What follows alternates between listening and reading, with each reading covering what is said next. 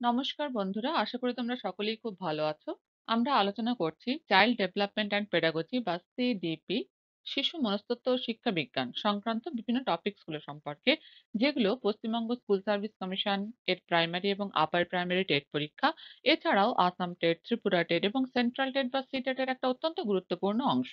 আজ আমরা আলোচনা করব সিটেট 2019 ডিসেম্বরে যে পরীক্ষাটা হয়েছিল সেন্ট্রাল টেটের, সেখানে বাংলা পেডাগজি ল্যাঙ্গুয়েজ 1 এ যে পেডাগজি সংক্রান্ত কোয়েশ্চেন গুলো এসেছিল বাংলা সাবজেক্টের, সেই 15টা প্রশ্ন নিয়ে আজ আমরা ডিটেলসে আলোচনা করব।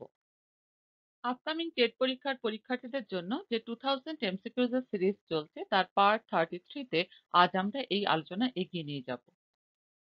আমি নিবেদিতা দি and welcome to Nivedita Das education. তোমাদের সকলকে এই প্ল্যাটফর্মে স্বাগত। তাহলে চলো মূল আলোচনায় আসা যাক।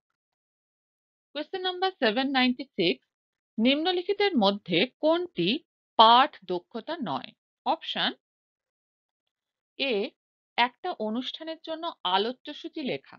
বি, বক্তৃতা থেকে নোট নেওয়া। সি, পড়ার সময় নোট নেওয়া। এবং ডি, সংক্ষিপ্ত সার লেখা। তাহলে খেয়াল করো যে পঠন দক্ষতা নয় কোনটা, সেটা বলতে হবে। একটা অনুষ্ঠানের জন্য যখন আলোচ্যসূচি লেখা হচ্ছে, তখন কোন কোন বিষয়ে আলোচনা হবে সেই টপিকস গুলো লেখার ক্ষেত্রে কিন্তু জানতেও হয় যে আলোচনার বিষয়বস্তু সম্পর্কেও জ্ঞান থাকা প্রয়োজন। তাহলে এর সঙ্গে কিন্তু পঠন দক্ষতা জড়িত। বক্তৃতা থেকে নোট নেওয়া, অর্থাৎ অন্য কেউ কোনো একজন বক্তৃতা দিচ্ছেন, অর্থাৎ সেখান থেকে মৌখিক তথ্যটাকে আমরা নোট হিসেবে লিখছি, অর্থাৎ লিখিত আকারে স্থানান্তরিত করছি। তাহলে এখানে মৌখিক তথ্য থেকে আমরা লিখিত আকারে নোট রূপে সেটাকে স্থানান্তরিত করছি। এটা কথন দক্ষতার সঙ্গে জড়িত, এর সঙ্গে কিন্তু পঠন দক্ষতা জড়িত নয়।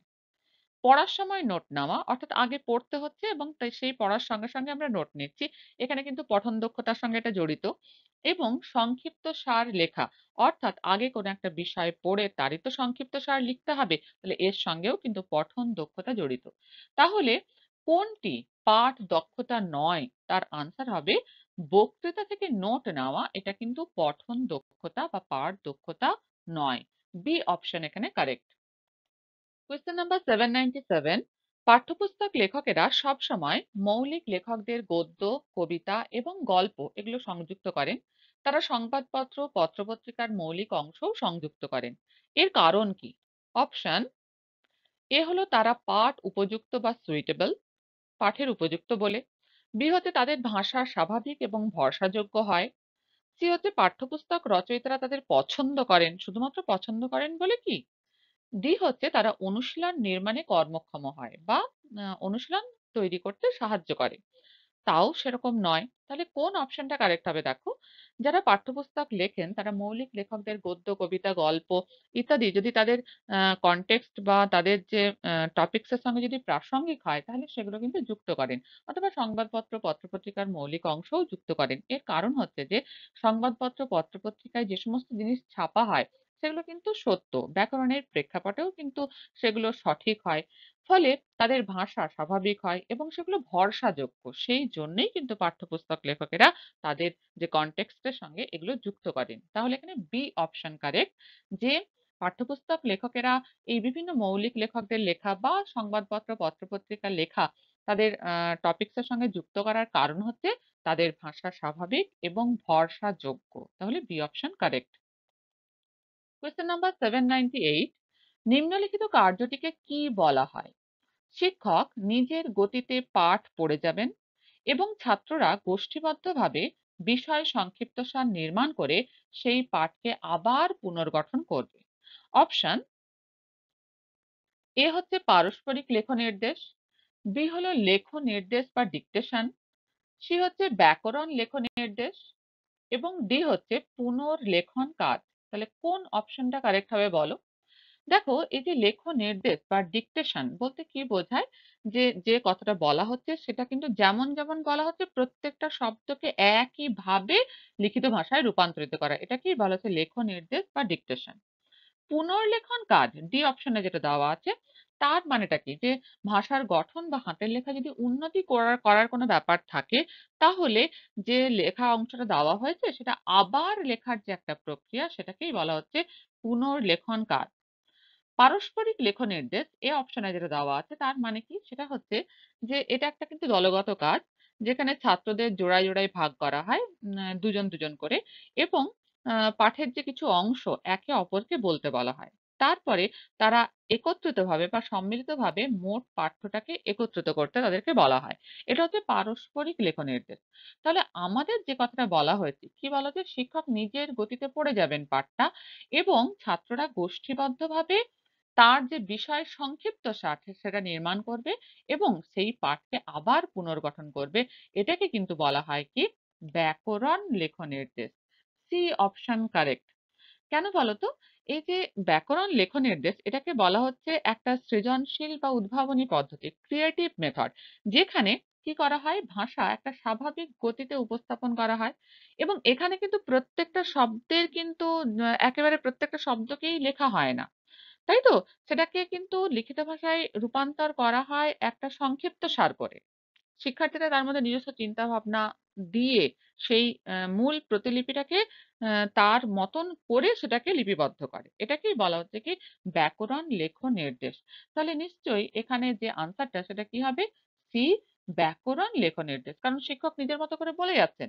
ছাত্ররা কি করছে? তার সংক্ষিপ্তসার রচনা করছে নিজের মতন করে, ক্রিয়েটিভ ওয়েতে। তাই তো? নিজস্ব চিন্তাভাবনা সহকারে। তাই এটাকে বলা হচ্ছে, এর আনসারটা হচ্ছে ব্যাকরণ লেখন নির্দেশ। C option correct. Question number 799, প্রাথমিক ভাষার বিকাশ বলতে সাধারণভাবে যা বোঝায়। অপশন এ হলো অবগতি, বি শেখা, সি হচ্ছে অর্জন করা, এবং ডি হলো বিকাশ। তাহলে প্রাথমিক ভাষা মানে হচ্ছে ফার্স্ট ল্যাঙ্গুয়েজ, এর বিকাশ জেনারেল ভাবে আমরা বলি ফার্স্ট ল্যাঙ্গুয়েজ হয় অ্যাকুইজিশন। ফার্স্ট ল্যাঙ্গুয়েজকে অ্যাকুইজিশন করা হয়, এবং সেকেন্ড ল্যাঙ্গুয়েজের ক্ষেত্রে আমরা দেখি সেটা হয় লার্নিং, অ্যাকুইজিশন অ্যান্ড লার্নিং। তাহলে অ্যাকুইজিশন মানে হচ্ছে অর্জন করা। তাহলে প্রাথমিক ভাষার বিকাশ বলতে সাধারণভাবে যেটা বোঝায় সেটা হচ্ছে অর্জন করা, তাই তো? সি অপশন এখানে কারেক্ট। কোয়েশ্চেন নাম্বার 800, প্রথম শ্রেণীকক্ষের একজন শিক্ষকের ছাত্রদের মাতৃভাষা আলাদা ছিল। তিনি শ্রেণীকক্ষের প্রতিটি শিক্ষার্থীকে সব ভাষায় পরস্পরকে সম্বোধন করতে বললেন। ছাত্ররা প্রতিদিন ভিন্ন ভাষার কিছু শব্দের সঙ্গে পরিচিত হওয়ার চেষ্টা করে। শিক্ষক এক্ষেত্রে কোন কৌশল ব্যবহার করছেন? অপশন এ হলো একভাষিতা বা মনোলিঙ্গুয়ালিজম, বি হচ্ছে উপায় হিসেবে বহুভাষিক ব্যবহার, রিসোর্স হিসেবে মাল্টিলিঙ্গুয়ালিজম তিনি ব্যবহার করছেন, সি হচ্ছে বহু ভাষা পরিচয় বা পলিগ্লটিজম, এবং ডি হচ্ছে কৌশল রূপে বিবিধতা বা ডাইভার্সিটির ব্যবহার তিনি করছেন। তাহলে কোন অপশনটা কারেক্ট হবে দেখো। প্রথম শ্রেণীকক্ষের একজন শিক্ষক তার ছাত্রদের মাতৃভাষা আলাদা, মানে বিভিন্ন ছাত্রের মাতৃভাষা আলাদা। তিনি প্রত্যেকটা শিক্ষার্থীকে সব ভাষাতেই নিজের নিজের মাতৃভাষায় পরস্পরকে সম্বোধন করতে বলছেন। তাহলে প্রত্যেকেই কিছু না কিছু নতুন নতুন শব্দ বলছে। ফলে ছাত্ররা প্রত্যেকদিন ভিন্ন ভিন্ন ভাষার আলাদা আলাদা ভাষার কিছু শব্দের সঙ্গে কিন্তু পরিচিত হচ্ছে। এই যে কৌশলটা, এটাকে আমরা বলতে পারি কি, উপায় হিসেবে বহুভাষিক ব্যবহার বা রিসোর্স হিসেবে মাল্টিলিঙ্গুয়ালিজম ব্যবহার করা। এখানে এই যে উপায় হিসেবে বহুভাষিক ব্যবহার কথাটার মানে হচ্ছে যে একের বেশি ভাষা ব্যবহার করা হচ্ছে, সেটা একজনও ব্যবহার করতে পারে বা একটা দল, বিভিন্ন ছাত্রদের সম্মিলিত একটা দলও কিন্তু বিভিন্ন জন বিভিন্ন ভাষা মানে বহু ভাষার ব্যবহার করতে পারে। এটাকেই বলা হচ্ছে উপায় হিসেবে বহুভাষিক ব্যবহার। এটাই হচ্ছে কারেক্ট। দেখো এই যে বহু ভাষা পরিচয় বা পলিগ্লটিজম, এটাকে বলা হচ্ছে যদি কোনো একজন ব্যক্তি একের বেশি ভাষা ব্যবহার করতে পারে, তাহলে তার যে ক্ষমতা তাকেই বলা হচ্ছে, বা সক্ষমতাটাকে বলা হচ্ছে পলিগ্লটিজম, এবং যিনি একের বেশি ভাষা সাবলীলভাবে ব্যবহার করতে পারেন কথোপকথনের সময়, তাকে বলা হয় পলিগ্লট। ঠিক আছে? তাহলে সেটা হচ্ছে না। কৌশল রূপে বিবিধতা বা ডাইভার্সিটি, ব্যাপারে ডাইভার্সিটি আছে কিন্তু ভাষার ক্ষেত্রে বিভিন্ন ভাষার ব্যবহারটাকে আমরা মাল্টিলিঙ্গুয়ালিজমই বলবো। তাই তো? মনোলিঙ্গুয়ালিজম বা একভাষিতা তো নয়, কারণ একের বেশি ভাষা ব্যবহৃত হচ্ছে। তাহলে আনসার হচ্ছে বি, উপায় হিসেবে বহুভাষিক ব্যবহার। শিক্ষক এক্ষেত্রে এই কৌশল ব্যবহার করছেন। কোয়েশ্চেন নাম্বার 801, নিম্নলিখিতের মধ্যে কোন পদ্ধতিটি শিক্ষার্থীদের ভাষা শিক্ষার জন্য আদর্শ নয়? অপশন এ হচ্ছে বাচিক ব্যবহারের মাধ্যমে, অর্থাৎ কথা বলার মাধ্যমে, বচনের মাধ্যমে, তো এটা তো ভাষা শিক্ষার জন্য আদর্শ। গান এবং ছড়ার মাধ্যমে, এটাও ভাষা শিক্ষার জন্য আদর্শ। শব্দ এবং ছোট বাক্য ব্যবহারের মাধ্যমে যে সমস্ত জিনিস তারা তার আশেপাশে দেখতে পাচ্ছে, সে সমস্ত শব্দগুলোকে ব্যবহার করছে, তার মাধ্যমে ছোট ছোট বাক্য ব্যবহার করছে এবং এর মাধ্যমে ভাষা শিখছে। এটাও ভাষা শিক্ষার জন্য আদর্শ একটা পদ্ধতি। ডি হচ্ছে বর্ণমালার মধ্যে থাকা অক্ষর শিক্ষার মাধ্যমে। অক্ষর থেকে বর্ণ, বর্ণ থেকে শব্দ, শব্দ থেকে ভাষা। তাহলে এটা কিন্তু একটা বিস্তৃত পদ্ধতি, তাই তো? তার থেকে এই ৩ টে পদ্ধতি অনেক ইজি। তাহলে কোন পদ্ধতিটি শিক্ষার্থীদের ভাষা শিক্ষার পক্ষে আদর্শ নয়? সেটা হচ্ছে ডি অপশন কারেক্ট। বর্ণমালার মধ্যে থাকা অক্ষর শিক্ষার মাধ্যমে ভাষা শিক্ষা, এটা কিন্তু এই পদ্ধতিটা কিন্তু শিক্ষার্থীদের ভাষা শিক্ষার জন্য আদর্শ নয়। তাহলে D option correct. Question number 802, মাতৃভাষা কেন্দ্রিক বহু ভাষাবাদ কি? অপশন: অনেক ভাষা এবং বিদেশি ভাষাসমূহ মাতৃভাষা রূপে শেখা। বি হচ্ছে কেবল মাতৃভাষা শেখা, তা তো নয়। সি হচ্ছে মাতৃভাষার মাধ্যমে শেখা, তাও নয়। আর ডি হচ্ছে প্রথমে মাতৃভাষা শেখা এবং তারপর আরো ভাষা যুক্ত করা। তাহলে এ আর ডি এর মধ্যে অনেক সময় কনফিউশন দেখা যায়। মাতৃভাষা কেন্দ্রিক বহু ভাষাবাদ হচ্ছে যে অনেকগুলো ভাষা শিখছে কিন্তু সেগুলো কিন্তু মাতৃভাষা রূপে শিখছে। একটা বাচ্চা যে পরিবেশে থাকে সেই পরিবেশের যে ভাষা সে ফার্স্ট ল্যাঙ্গুয়েজ রূপে অ্যাকোয়ার করে। এবারে ৫ বছরের মধ্যে খুব ছোট বয়সে ১-১.৫ বছর বয়সে যদি বাচ্চার স্থান পরিবর্তন হয় এবং অন্য কোনো একটা আ প্রাকৃতিক পরিবেশে সে যায় যেখানে ভাষা আলাদা, তাহলে সে কিন্তু সেই ভাষাকেও খুব সহজেই কিন্তু অ্যাকোয়ার্ড করতে পারে। মানে ভাষার যে অ্যাকুইজিশন, ল্যাঙ্গুয়েজ অ্যাকুইজিশন খুব সহজে তার ঘটে থাকে এবং সেই ভাষাটাকেও সে আয়ত্ত করে নিতে পারে। তাহলে এই যে অনেক ভাষা এবং বিদেশি ভাষাসমূহ মাতৃভাষা রূপে শিখছে, এটাকেই বলা হচ্ছে মাতৃভাষা কেন্দ্রিক বহু ভাষাবাদ। এই যে ডি অপশন এর সঙ্গে অনেক সময় কনফিউশন তৈরি হয় যে প্রথমে মাতৃভাষা শিখছে তারপর আরো ভাষা যুক্ত করছে। এটাকে বলা হচ্ছে ক্রমিক দ্বিভাষাবাদ। মানে একজন ব্যক্তি প্রথমে একটা ভাষা শিখছে তারপরে অন্য ভাষা শিখছে। তাই তো? এটা ক্রমিক দ্বিভাষাবাদ। কিন্তু মাতৃভাষা কেন্দ্রিক বহু ভাষাবাদ হচ্ছে অনেক ভাষা এবং বিদেশি ভাষাসমূহ মাতৃভাষা রূপে শেখা। এ অপশন এখানে কারেক্ট। কোয়েশ্চেন নাম্বার 803, বিদ্যালয় শিক্ষা কর্মপন্থায় ভাষা যে নামে পরিচিত তা হলো। তাহলে এখানে যে স্কুল এডুকেশন পলিসি, বিদ্যালয় শিক্ষা কর্মপন্থা অর্থাৎ স্কুল এডুকেশন পলিসিতে ভাষা কোন নামে পরিচিত? অপশন দেখো। এ হচ্ছে ৩ ভাষা পদ্ধতি বা ত্রিভাষা পদ্ধতি যেটা কোঠারি কমিশন বলেছিলেন। বি হচ্ছে বহুভাষিক বা মাল্টিলিঙ্গুয়াল শিক্ষা। সি হচ্ছে শিক্ষার ভাষা এবং ডি হলো মাতৃভাষা কেন্দ্রিক বহুভাষিক বা মাল্টিলিঙ্গুয়াল। তাহলে এখানে আমরা জানি, এটা আমরা পড়েছি কোঠারি কমিশনে, যে বিদ্যালয় শিক্ষা কর্মপন্থায় বা স্কুল এডুকেশন পলিসিতে ভাষা যে নামে পরিচিত সেটা হচ্ছে ত্রিভাষা পদ্ধতি বা ৩ ভাষা পদ্ধতি। এ অপশন এখানে কারেক্ট। কোয়েশ্চেন নাম্বার 804, সমগ্র ভাষা কর্মসাধন পদ্ধতি বা অ্যাপ্রোচ হলো। সমগ্র ভাষা কর্মসাধন পদ্ধতি বলতে কি বোঝা যায়? অপশন দেখো। এ হচ্ছে এমন একটা ধারণা যেখানে সব ভাষাই একইভাবে শেখানো হয়। বি হচ্ছে এমন একটা ধারণা যেখানে শিক্ষার্থীরা বর্ণ এবং ধ্বনি থেকে শব্দ, তারপর শব্দগুচ্ছ এবং বাক্যের মধ্য দিয়ে একটা ভাষা শেখে। সি হচ্ছে এমন একটা ধারণা যেখানে শিক্ষার্থীরা ভাষা খণ্ডের মধ্য দিয়ে ভাষা শেখে এবং তারপর ক্ষুদ্র অংশ যেমন শব্দ, বর্ণ ইত্যাদি বোঝে। এবং ডি হচ্ছে এমন একটা ধারণা যেখানে ক্ষুদ্রতম অংশ যেমন বর্ণমালার অক্ষর পরিচিতির মধ্য দিয়ে ভাষা শিক্ষা শুরু হয়। তাহলে সমগ্র ভাষা কর্মসাধন পদ্ধতি বলতে বোঝায় এমন একটা ধারণা, সি অপশন কারেক্ট, যেখানে শিক্ষার্থীরা কি করে ভাষা খণ্ডের মধ্য দিয়ে ভাষা শিখছে। তার চারপাশের আশেপাশের যে শব্দ, আ বস্তু যেগুলো দেখছে, সেই শব্দগুলো সম্পর্কে জানছে, সেই শব্দগুলো পাশাপাশি বসিয়ে বাক্য গঠন করছে এবং ভাষা খণ্ডের মধ্য দিয়ে ভাষা শিখছে। তারপর কিন্তু ক্ষুদ্র অংশ যেমন শব্দ, বর্ণ ইত্যাদি বুঝছে। এটাকেই বলা হয় সমগ্র ভাষা কর্ম সাধন পদ্ধতি। আশা করি বোঝা গেল। C option correct. Question number 805, ভাষা শিক্ষার কোন পদ্ধতি অনুযায়ী বা কোন অ্যাপ্রোচ অনুযায়ী মনে রাখা বা মেমোরাইজেশনকে ভাষা শিক্ষার একটা প্রেক্ষিত বা অ্যাসপেক্ট হিসেবে মান্যতা দেয়? অপশন দেখো। এ হচ্ছে সামগ্রিক শারীরিক প্রতিক্রিয়া। বি হলো সাংগঠনিক পদ্ধতি। সি হচ্ছে ব্যাকরণ অনুবাদ পন্থা এবং ডি হচ্ছে সংযোগকারী পদ্ধতি। তাহলে সংযোগকারী পদ্ধতি কি? কমিউনিকেশন মেথড বা কমিউনিকেটিভ মেথড, অর্থাৎ যে কমিউনিকেশনের ক্ষেত্রে বা যোগাযোগের ক্ষেত্রে ভাষাকে আমরা কিভাবে ব্যবহার করতে পারি। ব্যাকরণ অনুবাদ পন্থা হচ্ছে একটা ভাষা থেকে অন্য ভাষায় অনুবাদ করা। তাহলে সেক্ষেত্রে কিন্তু শব্দভাণ্ডার যেমন জরুরি, প্রয়োগটাও তেমনি জরুরি। শুধু মেমোরাইজেশনের উপর ডিপেন্ড করে থাকলে কিন্তু হবে না। বি হচ্ছে দেখো সাংগঠনিক পদ্ধতি বা স্ট্রাকচারাল মেথড। তাহলে কোনো একটা ভাষার স্ট্রাকচার তো আগে জানতে হবে, এক্ষেত্রে কিন্তু মেমোরাইজেশন জরুরি।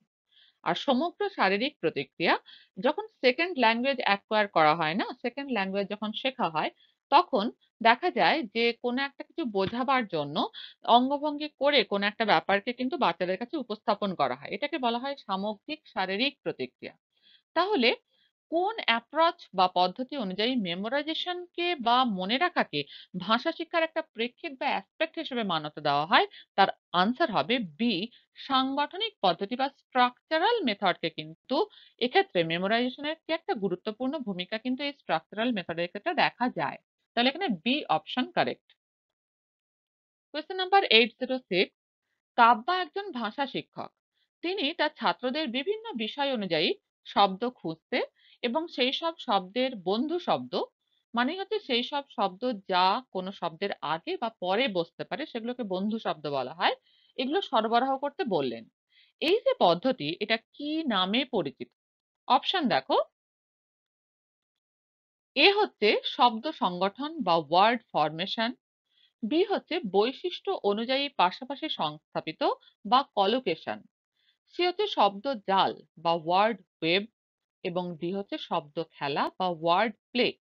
তাহলে এই যে একজন ভাষা শিক্ষক তিনি ছাত্রদেরকে কি বললেন, যে বিভিন্ন বিষয় অনুযায়ী শব্দ খুঁজতে এবং সেই শব্দের যে বন্ধু শব্দ সেগুলোকে সরবরাহ করতে, এই ব্যাপারটাকে বলা হয় কিন্তু বৈশিষ্ট্য অনুযায়ী পাশাপাশি সংস্থাপিত বা কলোকেশন।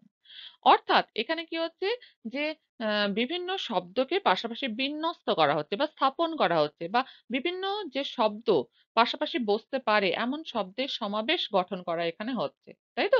এই যে কাজ, এটাকে বলা হচ্ছে বৈশিষ্ট্য অনুযায়ী পাশাপাশি সংস্থাপিত বা কলোকেশন বলা হয়। তাহলে এখানে B option correct. Word formation বা শব্দ সংগঠন নয়, ওয়ার্ড ওয়েব বা শব্দ জালও নয়, বা ওয়ার্ড প্লে শব্দ খেলাও কিন্তু নয়। কোয়েশ্চেন নাম্বার 807, একজন শিক্ষক তার ছাত্রদের ভাষা সক্ষমতার পরীক্ষা নেওয়ার জন্য, অর্থাৎ ল্যাঙ্গুয়েজ এবিলিটিস এর অ্যাসেসমেন্ট করার জন্য প্রশ্নপত্র তৈরি করছেন। তিনি একটা অনুচ্ছেদের প্রতিটি পঞ্চম শব্দ তুলে নিয়েছেন এবং তারপর ছাত্রদের না থাকা সম্ভাব্য শব্দগুলো দিতে বলেছেন। এই পাঠ পদ্ধতির নাম কি? অপশন এ হলো বদ্ধ পাঠ, বি হচ্ছে পাঠ্য অনুচ্ছেদ, সি হলো শব্দভাণ্ডারের পরীক্ষা, এবং ডি হচ্ছে শূন্যস্থান পূর্ণ করা। তাহলে শুধুমাত্র শূন্যস্থান পূর্ণ করা নয়, শুধুমাত্র শব্দভাণ্ডারের পরীক্ষা তাও নয়, পাঠ্য অনুচ্ছেদ তাও নয়। তাহলে এখানে আনসার কি হবে দেখো, এই পাঠ পদ্ধতির নাম হচ্ছে বদ্ধ পাঠ। কারণ বদ্ধ পাঠ এই ব্যাপারটা কি, এটা হচ্ছে এক ধরনের পদ্ধতি যেখানে কি করা হয়, যে একটা অনুচ্ছেদের যে পৃথক পৃথক শব্দ, বাক্য গঠন বা বাক্যগুলো কি ক্রম অনুসারে সাজানো আছে বা কি ক্রম অনুসারে ধারণাগুলো প্রকাশিত হয়েছে সেই অনুচ্ছেদের মধ্যে, তার উপর কিন্তু জোর দেওয়া হয় এই বদ্ধ পাঠে। তাহলে প্রত্যেকটা পঞ্চম শব্দ তিনি তুলে নিয়েছেন এবং তার পরিবর্তে ছাত্রদের না থাকা সম্ভাব্য শব্দগুলো দিতে বলেছেন। এক্ষেত্রে কিন্তু ছাত্রদের পুরো অনুচ্ছেদটার মানে বুঝতে হবে, সেই অনুযায়ী শব্দ চয়ন করে কিন্তু ঠিক ঠিক শব্দ অর্থ অনুসারে অর্থবোধক রূপে সঠিক জায়গায় বসাতে হবে। তাহলে এক্ষেত্রে কিন্তু অনুচ্ছেদের উপর জোর দেওয়া হচ্ছে। তার মধ্যে বিশেষ বিশেষ শব্দ, বিশেষ বিশেষ বাক্য, বাক্যগুলোর ক্রম এবং ধারণাগুলোর ক্রম, প্রত্যেকটা জিনিস কিন্তু দেখা হচ্ছে। তাহলে এক্ষেত্রে এই যে পাঠ পদ্ধতি, এর নাম হচ্ছে বদ্ধ পাঠ বা ক্লোজড রিডিং। এ অপশন এখানে কারেক্ট। কোয়েশ্চেন নাম্বার 808, বলার সময় যথাযথ উচ্চারণে সঠিক ক্রমে সঠিক শব্দের ব্যবহার হলো। অপশন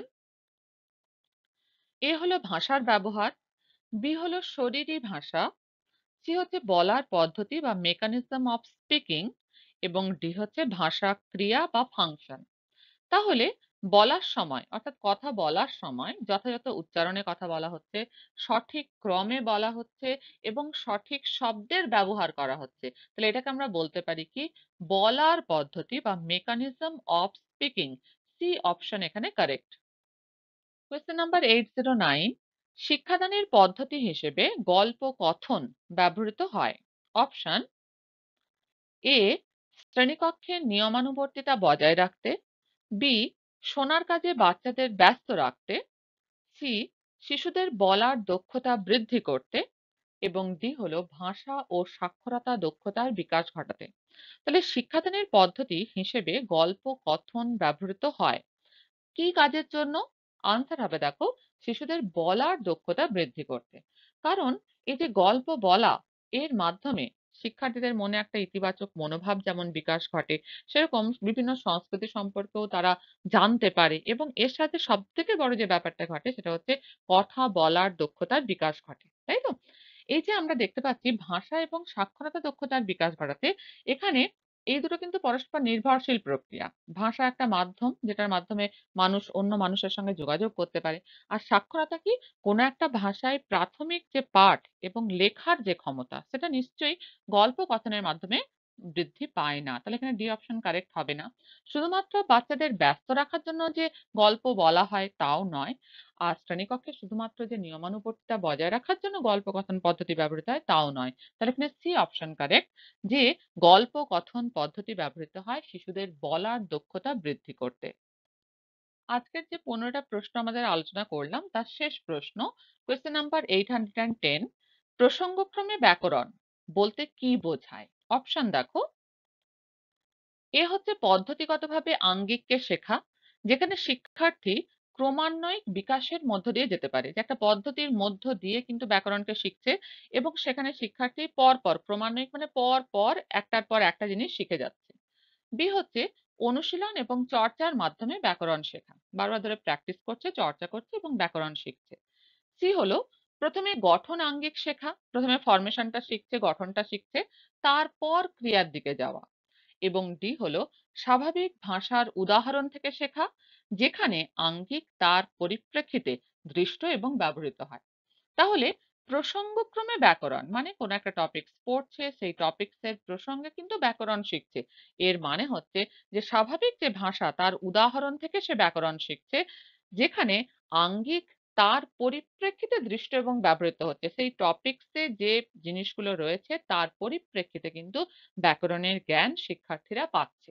তাহলে প্রসঙ্গক্রমে ব্যাকরণ বলতে বোঝায় স্বাভাবিক ভাষার উদাহরণ থেকে শেখা যেখানে আঙ্গিক তার পরিপ্রেক্ষিতে দেখানো হয় এবং ব্যবহার করা হয়। তাহলে এখানে ডি অপশন কারেক্ট। আজ আমরা ডিসেম্বর 2019 যে সিটেট এক্সাম তার ল্যাঙ্গুয়েজ 1 বাংলা পেডাগজির 15টা প্রশ্ন নিয়ে সহজভাবে আলোচনা করার চেষ্টা করলাম। কেমন লাগলো ভিডিও তোমরা কমেন্টসে জানিও। Always be positive, creative and constructive. যদি ভিডিও ভালো লাগে লাইক করো, বন্ধুদের মধ্যে শেয়ার করে দিও এবং সাবস্ক্রাইব করে নিও। পাশে থেকো, ভালো থেকো। ধন্যবাদ।